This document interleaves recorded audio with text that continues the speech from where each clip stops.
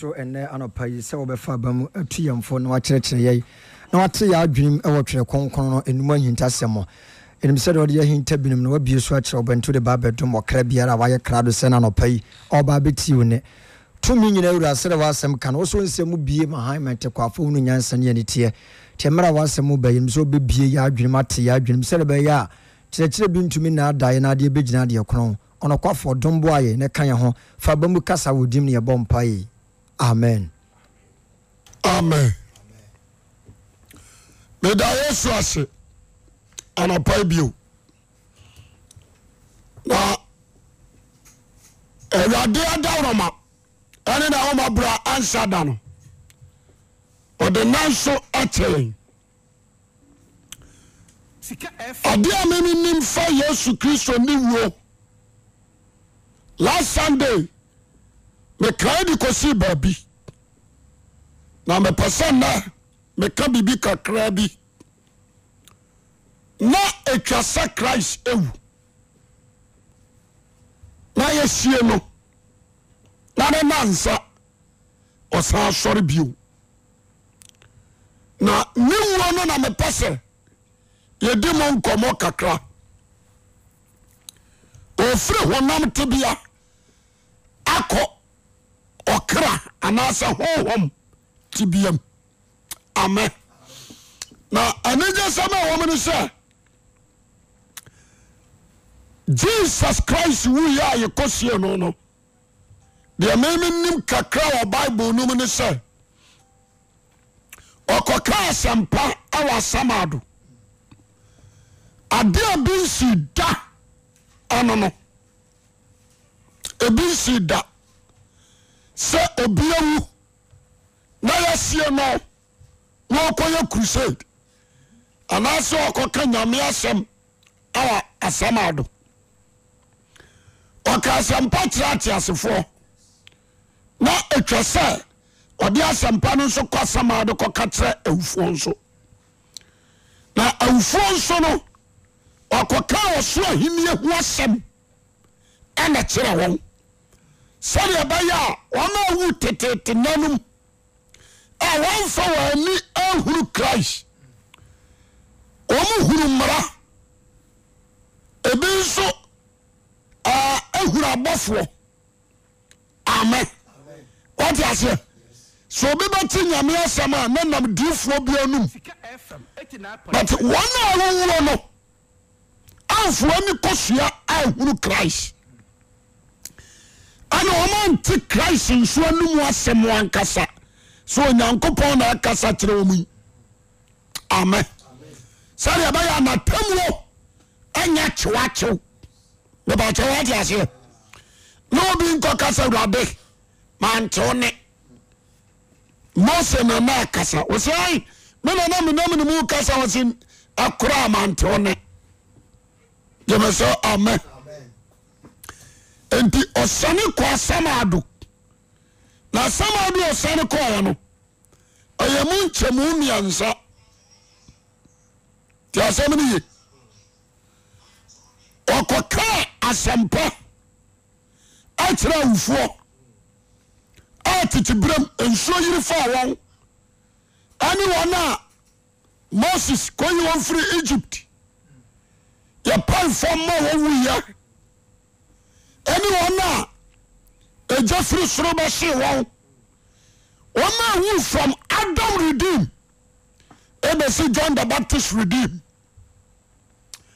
Christ Akwasi Awuah koka sampa kira won na okoka asamni kira won no na ade amemi nim say munti asami yi de amemi nim fa Kristo won say odu asamado hono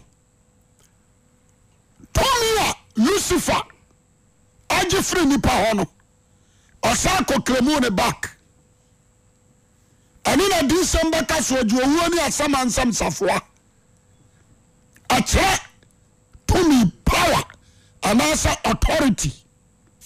Amen. Okoko je ojiwi ayano odi asemo a odi bra tiasefo asie gidia yenye mu nkwaje no ɔsan de ma awufoɔ nso amen obi bɛkasa sɔfo awufoɔ ban both sizes ɔde ma wɔn a ɛbɔ tere na ɛbra kakra wɔanwie pɛyɛ wɔ tere na mu ɛna ɔde ma wɔn nso a antie Nyankopɔn de aban asɛm yɛnhyɛ no nso nyame asɛm wɔ hɔ no ɛni wɔ ma tere ne ni nko a ɛwɔ mu biara a ɔwɔ asase so enti ɔka asɛm no kyerɛ wɔn wieɛ no wɔn a ɔgye di yɛ no amen wɔn a ɔgye di yɛ no ɛsɔre firi wɔn nam wɔsɔre firi wɔn nam yɛmɛ so amen na bie aten sɛ ɔda Luke or Matthew emu baako Matthew 27 anwade a esi mepɛ sɛ yɛkɔ no 1:1 Christ awu yɛbɔ no asɛmiam yɛmɛ so amen wɔse awanwadeɛ bɛsii kenkae ɔsena hwɛ ntoma a ɛtwa asɔredan no mu te mmienu firi soro bɛsii fam ɛmmerɛ a Kristo gya mu no ɔgya yɛka sɛ obi agya biribi ma kyerɛ sɛ wawu awanwadeɛ a ɛsi yɛ no baako no sɛ ntomadan no ɔde aseɛ na yɛwɔ cross bar saa na yɛbɛfrɛ no na yɛde ntoma hini hɔ sɛbisɛbi sɛ obi da yɛ one room na wawo mma a ɔde ne mpa si hɔ a na ɔde twamutam ɔde akyɛm sɛdeɛ ɛbɛyɛ a ɔda ha na ne ma nso da ha ebio onya hɔhɔ a hɔhɔ no tena ase a ɔnhu ne bed so ɔde aseɛ nti twamutam na wɔ asɔre dan no mu a saa twamutam no ɛnyɛ mmarima ne mma asɛm na yɛ apam adaka no ɛne asɔfoɔ amen ɛbɛsɛ wade aseɛ kɔsɛ twamutam no bie pɛ wowura apam adaka no gye so wate aseɛ fine ɔsɛ twamutam no ɛmu sɔn mmienu wu firi soro bɛsii fam ɛfiri soro ɛbɛsii fam na asase wosoe number 2 twamutam no mu pɛ wiɛ yɛ apɛ no afa wogyina atiri a wowuru konkro konkro bia adeɛ bi nsi da ɛdi na ɔse anwawadeɛ siiɛ sɛ obi gyina du hɔ na wohunu konkro bia na bi nsi da sɛ ɔde aseɛ wɔgyina du hɔ na wohunu konkro bia adeɛ bi nsi da no nti na yɛ anwanwadeɛ a asi amen nti twamutam no mu tɛn ama adu hɔ konkro bia ɛne konkro bia ɛtu bom baako bɛyɛ sɛ there is a privilege aba sɛ ɛnyɛ baakofoɔ na sɛ ɔbɛhuru konkro bia bio ɔde aseɛ obiara wɔ ho kwan sɛ saa konkro bia hɔ ɔhu hɔ meba sɛ ɔma ase aseɛ fine nti sɛ megyina du hɔ na mebu nkotodwe na mede m'ani kyerɛ konkro bia ɔso gu awurade so wɔbɛtie nti aseda nka nyame sɛ ɛmu tee that is the first sign antomadan no mu tee amen ebio na mo kɔhyia wɔ hyiadan mu a ama ate akyire na ma kɔ animu amen so yɛ aseɛ fine saa twamutam no deɛ na nyɛ mmaa nti bebree ka ne saa but na nyɛ mmaa nti na wɔ hɔ na wɔ hɔ purposely sɛ obi nhu konkro bia gye sɔfo pani nko a so ɔde aseɛ ama ɔsoro nankasa ayɛ firi hɔ asekyerɛ ne sɛ ne wɔtue firi asɔre dan no mu mebakyɛ wode aseɛ wɔtue firi fa yɛne asɔre dan no mu amen honam mu asɔre dan sɛ yɛde yɛ nsa asie no afa deɛ watu gyeme so amen enti ɔsoro kronkron bia no ane ɔno Christ ɛyɛ ne yie na ɔwie a wɔde ne ntoma dan no abɛsi nipa mu enti last na meka bibi sɛ asɔre dan a yɛde yɛ nsa si no nyame wɔntem sɛdeɛ ɔbɛda kuratina kɔsi biaa ɔntem na onipa dua asɔre dan ɛne baabi a yɛne tena berɛ seesei nyame honhom ɛnsi apam adaka so bio bɛbɛsɛ wode aseɛ sɛ aha yɛ kronkron bia ɛhɔ na nyame bɛgyina yɛboa nyame wɔnte adaka mu bio no ɛna yɛmfa konwa nsi wɔ so ɔma tena soɔ ɔno nso yɛ no enti now sɛ nyame firi ɔsoro kronkron bio a baabi a ɛne tena berɛ yɛ nipa mu bɛbɛkyɛ wɔde aseɛ baabi a ɛyɛ ne tena berɛ ɛyɛ nipa mu enti sɛdeɛ na kronkron bia mu kronkron bia teɛ no saa na nipa a wɔtene ɛwɔ sɛ mu yɛ gyeme so amen ɛwɔ sɛ onyankopɔn dwa ɛtena wo mu amen ɛwɔ sɛ yɛhunu mana ɛwɔ mu ɛwɔ sɛ yɛhunu gold ɛwɔ mu mebakyɛ wode waseɛ ɛwɔ sɛ the Aaron poma no yɛhunu no wɔ mu te asɛm no ye na mmara no nso ɛwɔ wakoma mu gyeme so amen mmara no a wɔ sɛ wɔfa hene wakoma mu ɛna so ne boa so bio sɛde 2 Corinthians 3 ɛkaayɛ no enti nipa bia number 1 na yɛhyehyɛ ɛwɔ hɔ ɛwɔ sɛ ɛnyɛ good scent in your heart your body and your soul ɛwɔ sɛ ɛnyɛ good scent number 2 Canaan seed ɛwɔ sɛ bɔ your light of this world mebakyɛ wɔte aseɛ ɛwɔ sɛ the body of Christ that is bread ɛno nya filiation body of Christ that is bread paano no ɛno nya filiation amen all the time yɛhoro yɛ na ho ne yɛhoro yɛ nsa so what I say ɛwɔ sɛ woyɛ decent ɛwɔ sɛ woyɛ holy tí a sɛ mi ni ye the government a ní ɔmo de sɛkɔ no now the government of every Christian is holy yɛ kan sɛ righteousness yɛ deɛ yɛn nhyɛ honam ataadeɛ nkɔ na mmom wɔde Kristo Yesu ayɛ ataadeɛ ayɛ dɛ ahyɛ yɛn wɔn nhyɛ saa de no nso nti ntomadan no ɔmo kyerɛ sɛ Christ ɔnte hɔ bio nyame atua firi hɔ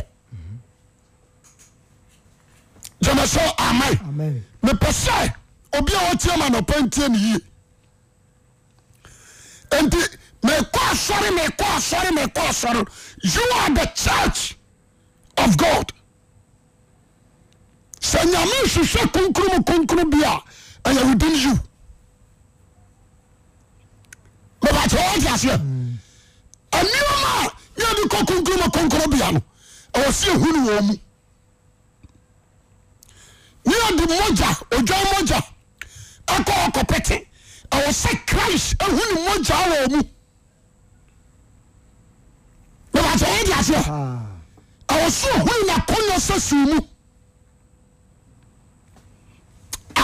amen yenso sa de nso the person obia what you man opai ehuru sa anya se ntoma damu chekeke no what you me pasai anybody ntimi sit down fan ntram ontram bio efiri ya so what you know ona tram pamu bio what you free daya ya bi ansasiam abetre ni pam jamaso amen enti adia awoso bia wo tiama no pai ani kan hununi the first step Kristo we na ladia esi ya and say Christ to free Adamu abetre ni pam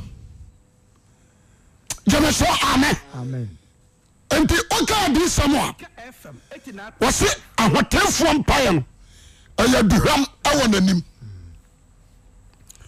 aja se hoteni bom mpaye aya duham na enkana no untimi ko bom mpaye nsre oda duham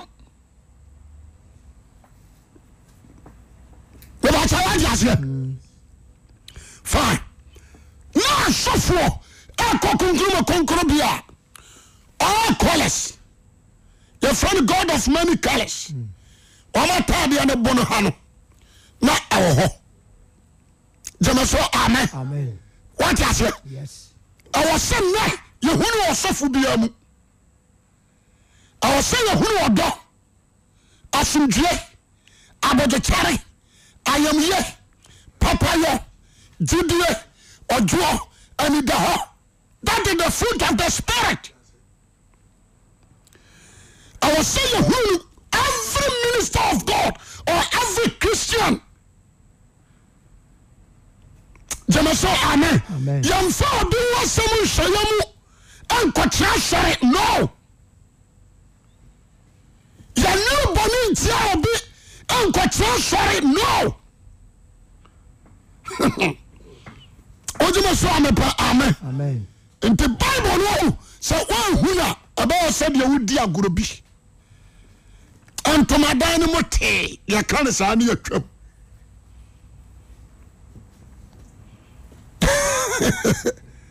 And to my dino, and we are the other, a telly, you can't say any a cook. Try that here. Jamaso, amen. Tasmania. I am a cross. What kind of 1 Corinthians 3 verse 16, 2 Corinthians chapter 6 17, what kind of Acts 17:24. Tasmania. Was you young good born today? What the ancestors? Young Philip Sasso, and someone said, "Here, me bribi." Wakadi ato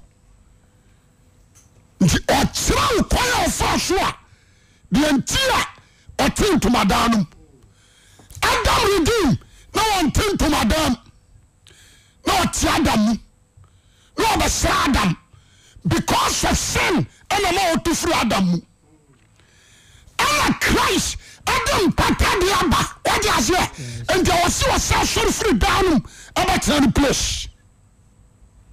So the can Jamaso amen. And the Pasha Obia who saw the Kristo Chino. I was saying who righteous garment. Jamaso amen. What you say? The whole fruit of the Spirit, the colors, and the grass of one abono. Fruit of the Spirit. You who Jamaso amen. Number 2, I was here who incense. Number 3, Canaan seed. Jamaso amen. I was here who light. And so pretty padianum. I was here who at the same time I was said you wash your hands. Jamaso amen. I was here who at the same time the body of Christ, that is bread. I was here who Amen. The body of Christ, I was here who and so the blood.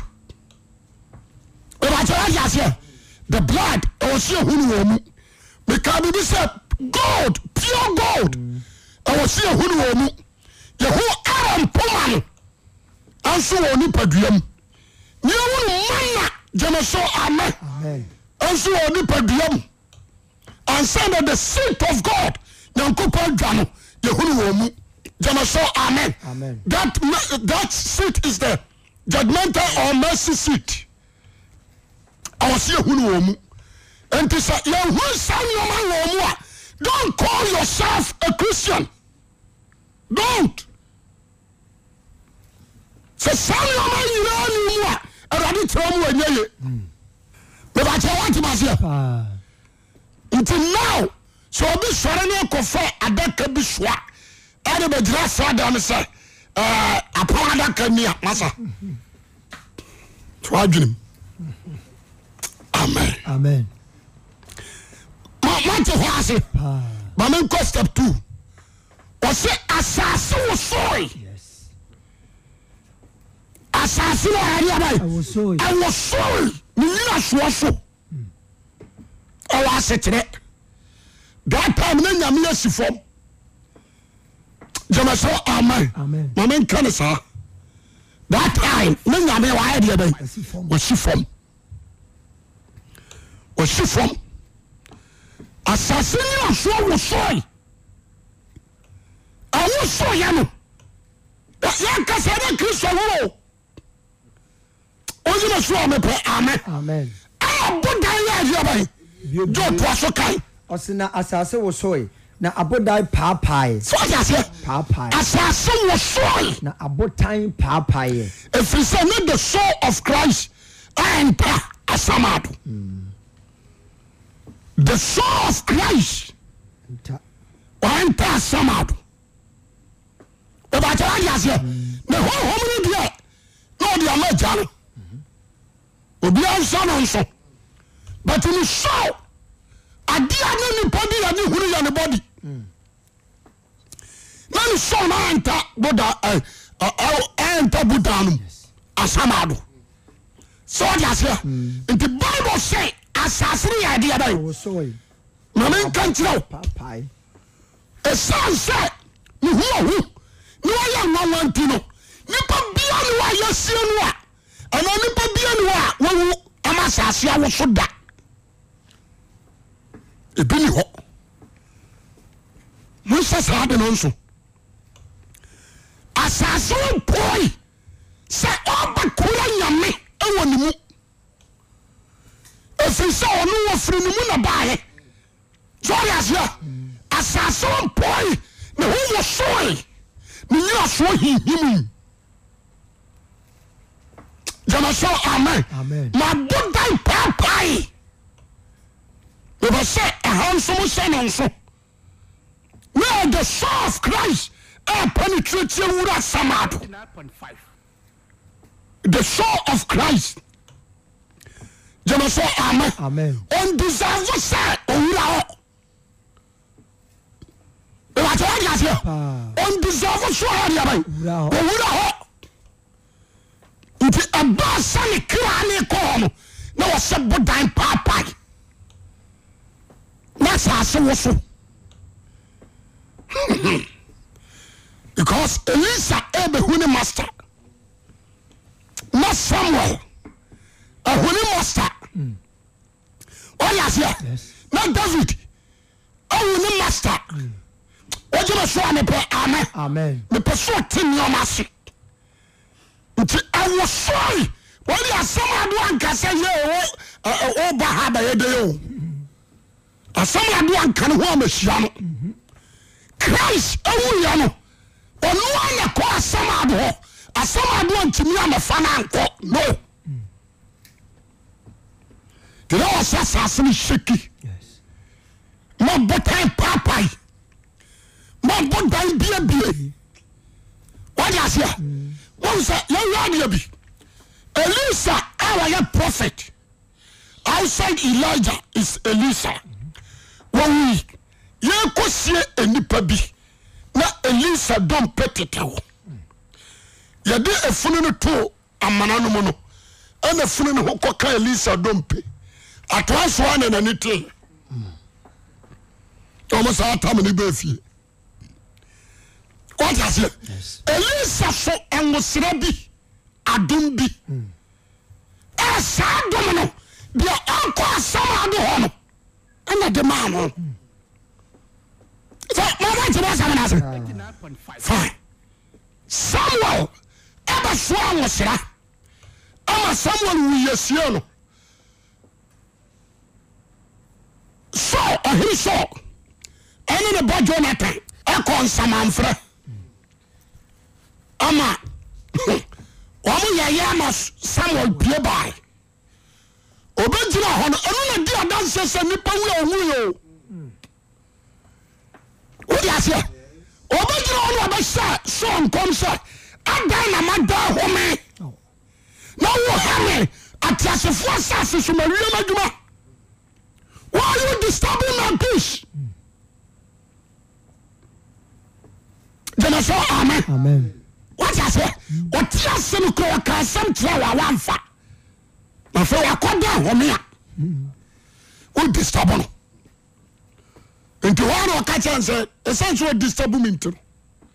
What else as a brother? We know about Jonathan, about one. Then I saw amen. Amen. We was someone from any Pablo.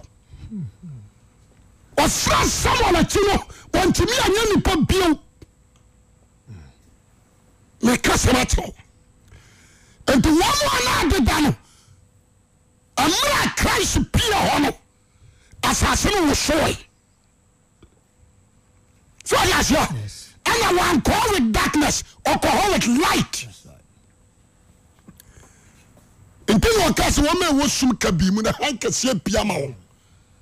It's talking about those who are dead. Jamaso amen. Amen. Obia won na sum kata ne so according to Job. So yes, Christ is the light of this world. Obia hot straight. If o try on no start say o ka so hini ho dia bai asampa. Na ni kasa me say oguso kasa no na budani biebie. No mo so sorry.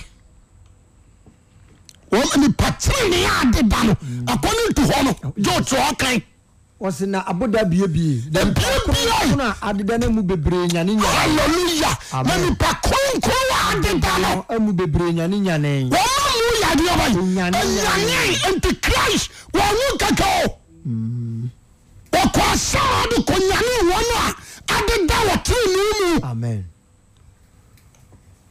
woman no mo tini nyafu okose woma I left you one. It was like that. And to say, you can't kill so who are somewhere. Me, I'm a teacher, me to make a. But the so obisu and new Jesus Christ, me hana. Me no for any pony me argument. We will be a ultimate in what I said. But the main question we are to hey. Me no. Amen. Amen. Yes, me no. Be me atro me no. So unu will be a attention between the what I say. About what I say. We need to say me no na tie. Unu mama catch on me. Me no na tie. So be no be tie attention between the cash on you. Tiasori. Wama double domino, ne pa konkrofo no. Sorry. 89.5. Aba you who the plan. Actually ni pa said you be ni pa be dance for. We want to say. O sorry anya kato. No one try what the separation. Ababa ne for ni atene ne fontem. O you o ma fi ai hedges. Lord o ma ko paradise. Tiasori. And the old PI aba yi wo ho di wo Jerusalem etia nipa binom adofo no mo ye mo Yesu wo ni say ayade bi keke o Jemeso amen yo to holu so kakra ma me on say na ni nyane yetiri no wo firi wana boda ni mu kokro konkru no mu koyi ho wadi kire nipa bebre o ba se wa jase Jerusalem asem no wakano yes o kokro konkru no koyi wo wadi akire nipa bebre o se ejara bi ya hwem once Isaiah ni hwem Jemeso amen Moses bom se yes Moses na ba o yin ho di tire nipa bebre na sadia be ya obehuru sa Christ ebu kotodwe that time near John the Baptist Jemeso amen abom pa no o command ma Moses pie ama Elijah nso ya de bay pie anu kwa san say o ma deda sorry as you and the Awuah Samadu no say this is the end of mo I'm sorry the social baby amamo mo ji mi di ye na mo nante tere ne mo di mransam no so kwa wie ye nya wo doma me awurade nya wo doma mo nuanom o masene amen Jemeso amen wo yi wo mo yi afra Samadu Oya no se sadia baye nipa be wo sem ye nyame ntino mamu nko straight mo fa Jerusalem na mo nyim ho adi nkyere nipa teto Jemeso amen no mo wuri se Asamadu na baye no me ba no for the purpose amen at once what I say afa Christ akasempa asase wo so ye na se kire no ene bibia na le kira wura Samadu Jemeso amen me ba twa jase e sanso ye nyame nti eni kwan hye ohu proye e ba se le kan sam kakra woni wuo no ho ya na sofo no ye kan Yesu wi osore owi osore awo botaya wo de wi ye twa jase Job Peter woman na yanhwe honso kakra I think the first Peter chapter 3 19 First Peter 3:19 enu mu nso na okoko kan asem kira hohoma e wa fiase atete no wo ya asodemfo bra Nyankopon abodu kyere twene no wa na wo ya da kanum o se Yesu anukwa o wi asase so adwuma no na o so ko Samadu ko ye na adwuma asase so the 3 years and the car sampa also take 3 days and so was Samadu because of her spiritual realm Sika FM 89.5 so yes yeah okoka sampa wa Samadu wan continue keke okoka sampa wa Samadu o take 3 years I na send come wala Jemeso amen no cook take 3 days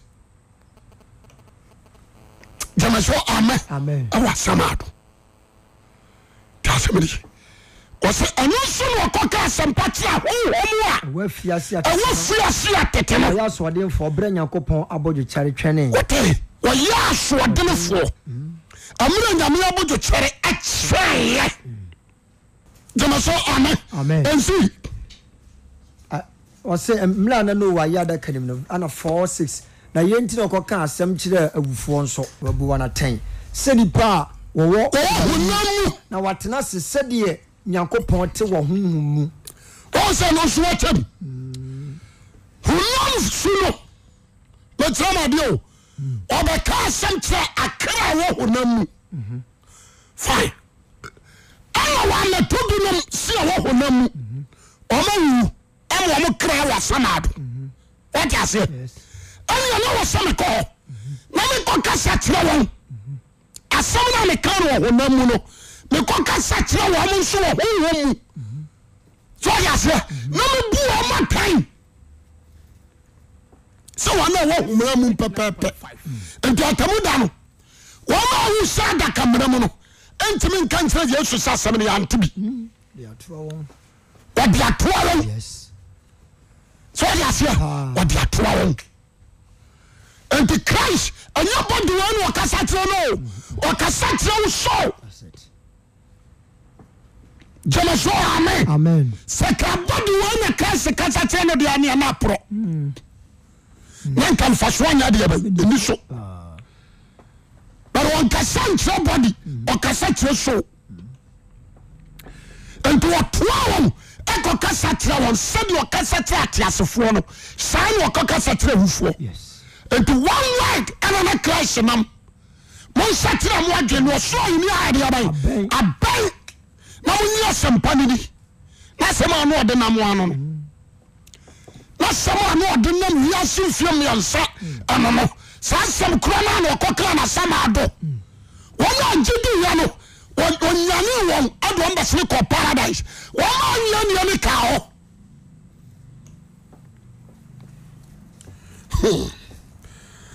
Jame pasha obia hu. Jame so amen. Amen. Muntieme na muntieme ye. Sisi na ya dru mo no. Ya kaje nsakra sem ade tro okra bia. Yes. Jame so amen. Amen. Efrisha Christ wa taking na ye wie. Bibia ni wa ebetimi na yi ni pa free. Bonemu. Apart from so obeji Yesu Kristo ayade adi. Adi. Ti asemi ye. Enti oka asemi ne tira wo no. Wo na ogidi ye no, e no peja on to paradise. Na accident Kenya me she. Me kan sema tira mo. Accident Kenya me she. Ye ni ayetiasi. O me yi nadom. Ane ne honhom. Enfrati asefo mu. Dia ya ne hai awfo nya bi. Obia ni wa konfo mu akoboda wuro bia wo. Afana. Jamaso amen. Amen. Fana. Obia ni wa sami ni boda wuro wa hai. Obi su wa sama do boda wuro ntisha. Enti dia wanti asem ya kan. No ba woni boni mu no. Ya jaje no. Jamaso amen. Amen. Mesia ya bai. Ya jaje no. Wala obetie na wa sakra no. Yanka wa mo fra wa na wa hagis bio. Because the Christ in san ko you know. The what ya here. O jidi ya wa sakra ya ne braso a ya pejande ne ko paradise. Now I will someone e wo mu kura da bia me kan na me wira ho. Revelation 6:9. Bibia me kan na me wira ho. Ahintasem 6:9.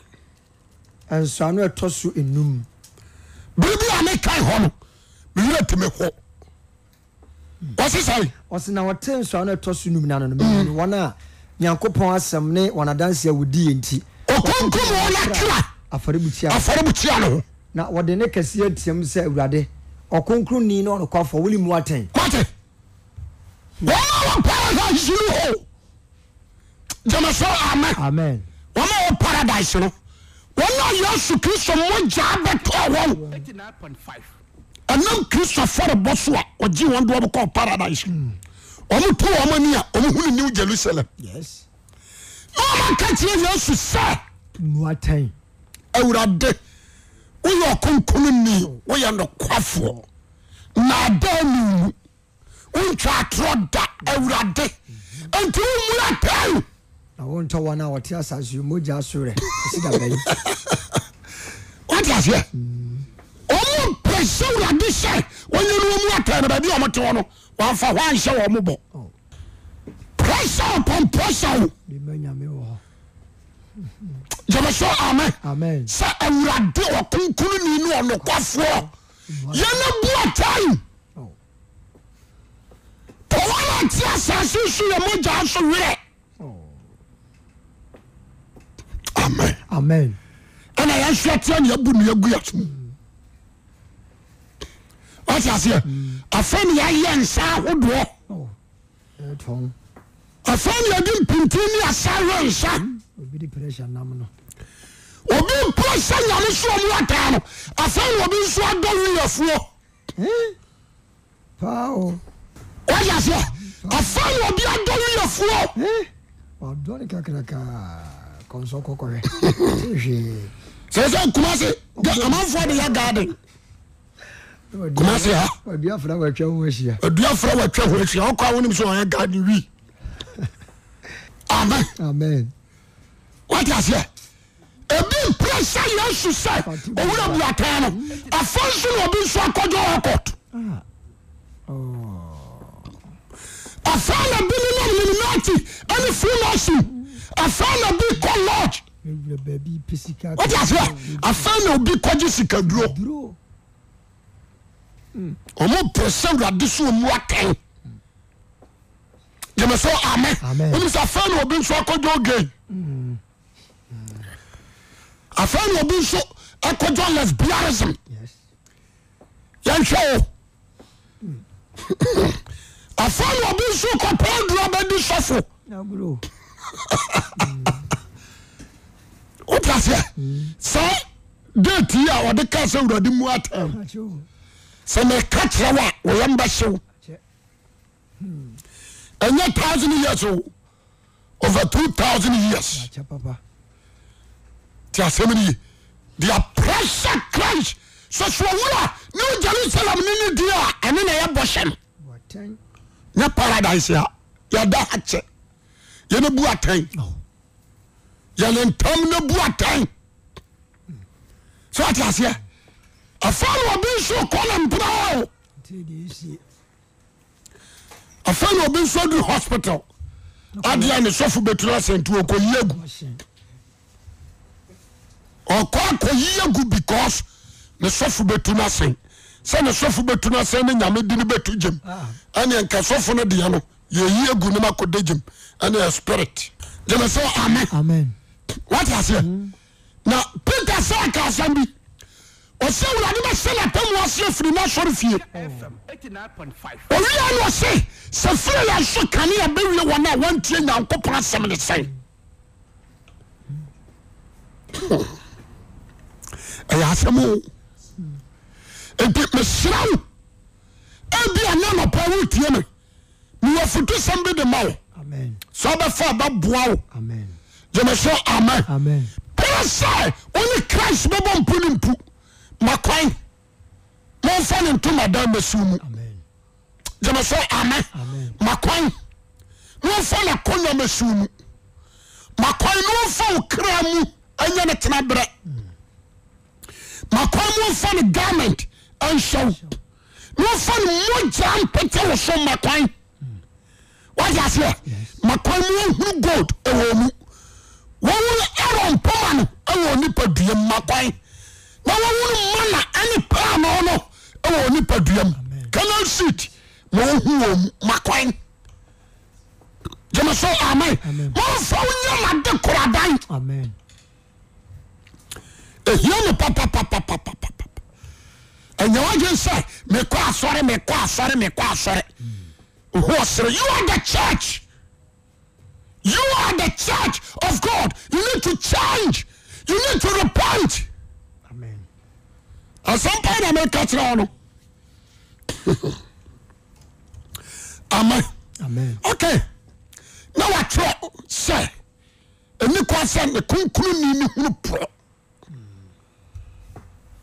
I a prophecy.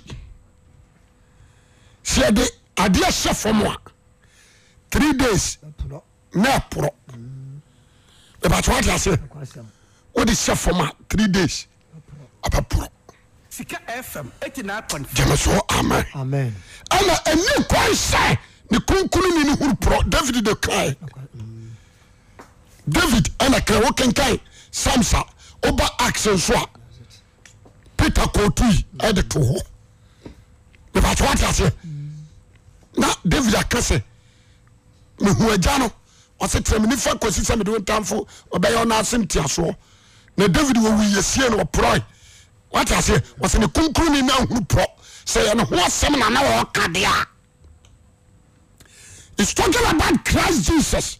You can hear some more acts. tieniye me trasia me check Christ no and who say we different altogether Samuel Shannon Amen. Christ is the salt of this world. Samuel Shannon chino adie bia nchini womun so no what is from wa empro do was me boa enko pro paama mo ne nchini wom no tutu from amfanhye no kopa what is say Samuel brand new mono ayayi no nsuom na no nso tutu from no amfanhye na 3 days onko tu bia obanso paama mo ne da so yo paama mo ne Abobian fan anonkai. Jemeso amen. But you will fish na. Uli so ma de say what is apro. The was what you say. Na David akase eni kwaso okonkuru ni hunu pro. Sani hanen chene. Jemeso amen. No Psalms anso akase ni dum potini ni ama ne doso. Na radiji ni nyina mu na hwane so na ne dum pamu. That is why radical Exodus so jona mu bekunu no monyer hare so na samu ya mon shana mu amodom pam Jemeso amen and the new Christ dom pamu bu efrise etwaso se gina ne na hwe bio abademba yesiano the 3rd day Christ is sorry. Amen. Or sorry to so be a prayer. Jemeso amen. Body no and who pro in some amen. If you say when you're unique, Satan to me and Tunko Shion.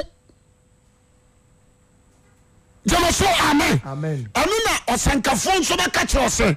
O du frafo one summer du frafo duro bon na pro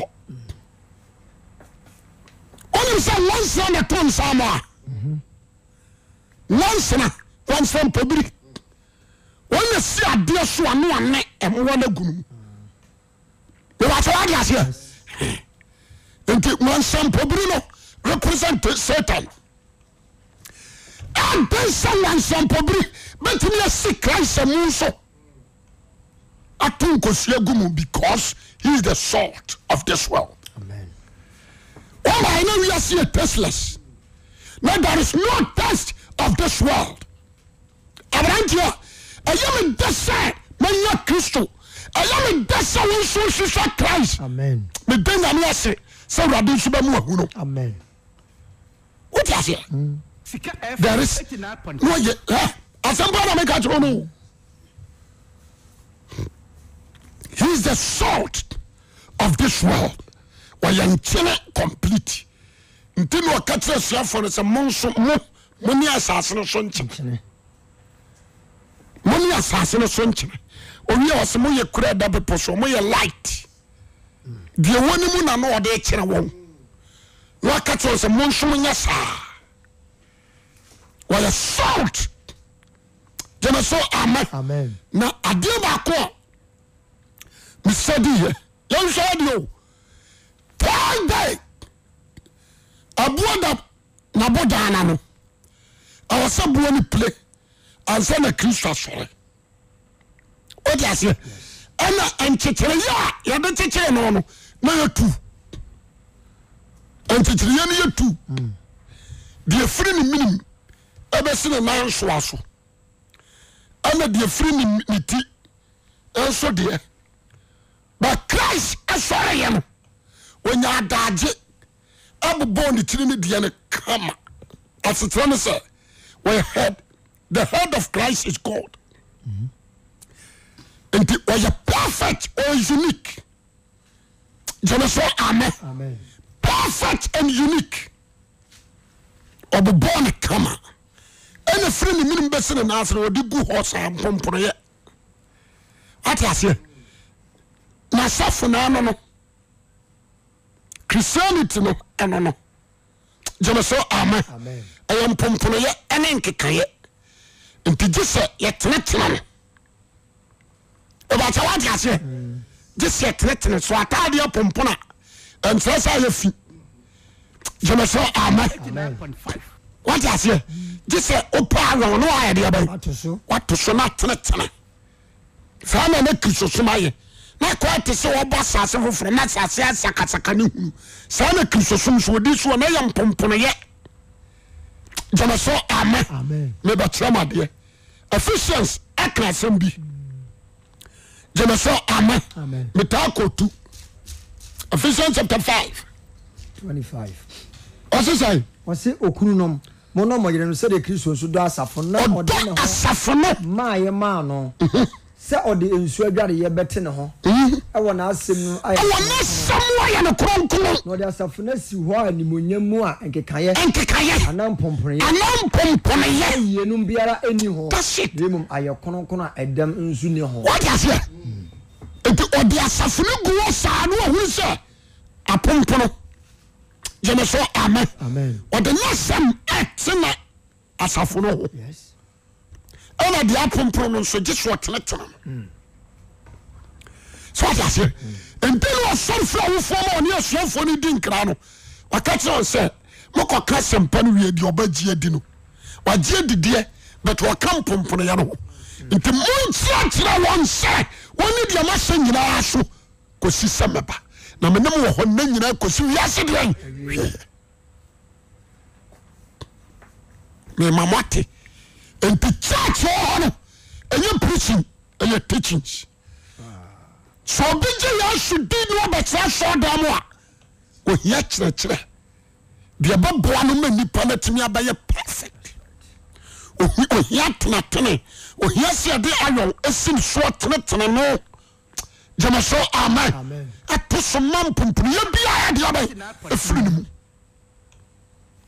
saa na ade no deɛ nti Christ asɔre no saa ne ɔma mmienu no ɔyɛ no hɔ n'agya yɛ perfect that is the head n'agya ne yɛ perfect that is the head gyeme so amen ɛbɛkyɛ wate aseɛ ɛna asafo no ɛyɛ mpomponoyɛ sɛ wate aseɛ nti yɛkyerɛkyerɛ yɛtufo yɛkaa ne mu yɛma nipa wone deɛ Awurade Yesu Kristo pɛ ɛne neɛ ɔnyɛ deɛ bae ɔmpɛ that is the church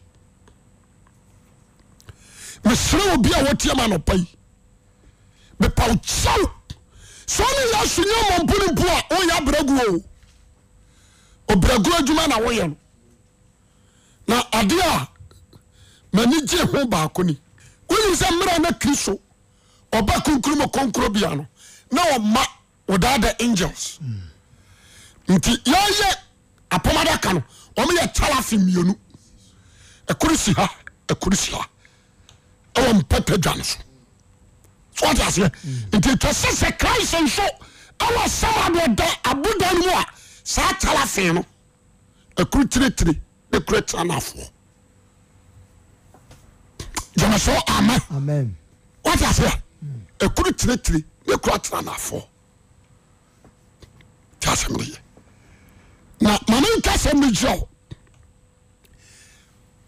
ɛne da anadwene mbusa mo sɛ why sɛ mmarima no ani kan ankɔhunu Christ na maa no amen wate aseɛ amaa no akɔɔyɛ no menim wɔ mo dodoɔ sɛ ɔmɛyɛ 9 sɛ ɔmɛyɛ mmiɛnsa sɛ ɔmɛyɛ mmienu Sika FM wate aseɛ abɔfo no di kan kasa kyerɛ wɔn saa de nti a mehwɛ wufo ate asefoɔ mu oni ha monka asɛm a ɔnam ɔkaeɛ no wasɔre masɛm waka kyerɛ wɔn but ɛmu mmiɛnsa sɛ mu mmienu da a wɔma ne kɔe ɛde bɔfoɔ no nsɛm na kɔɔyɛ it is true gyeme so amen Juda ɛne Israel nyame nam abɔfoɔ so kasa kyerɛ wɔn but now Christianity ayɛ Christ to Christianity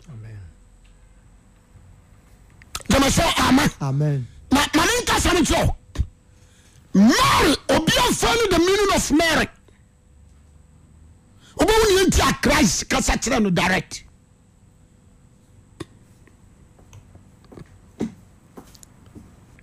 what the soul as you say Christ what I say but Christ amana so mu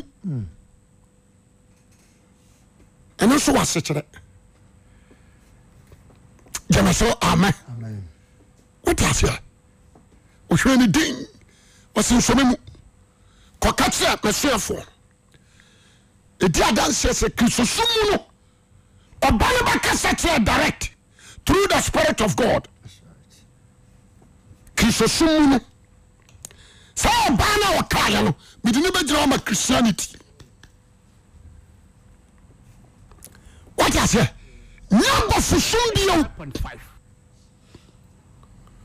Me pese dela fo mutimi tumbo asena musuade. Yama kwa God Spirit and preaching. Ojele so amepe amen. Amen. Dele pese atiefo ntieni. Wakati ane se wakati amesuafo na kati Peter se masore. Amen. Amen. Oya abekase Peter ye bone no. Peter ye bone no. Na muntiani yo. Peter ye bone no kaso oni no. Nti na bamu abu. Nti no onim se wakase asuafo na wonka no. Yesu wo sorry ya no. No wo se on kosoni asuafo na ntra da. So amen. Now he points Peter as a leader. Now he points Peter as a leader. There's a quotation machine for me say, "My sorry." Now catch Peter and so my sorry. Now, maniji wo Kristo mu. Me futu sama me dey ma the brother.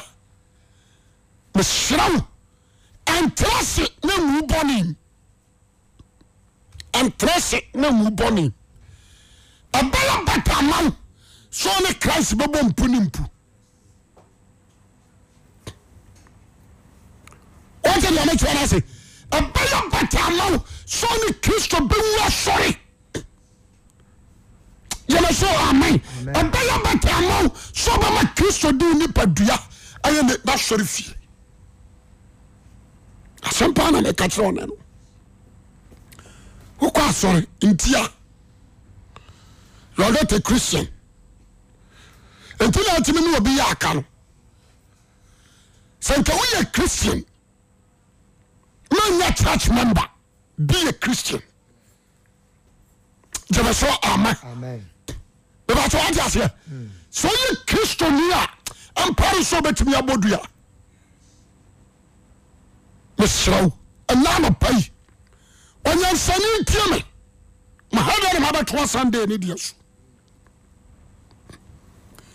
e ba so bia wo tiame no Sika entiam yie 5.5 sani Kristo sori fra wufuo mu no sa na eni atiasie me me gina oda bia meka me twama firi owuom me konkwam gena so amen Amen. merin kasamado anhwe na mini hagis eni twaka empo mini wo ni twaka asetrane se mada jama so amen wiya juma makwa ko home na na di atire no mini wo ma sore sa na otwini ni bia atia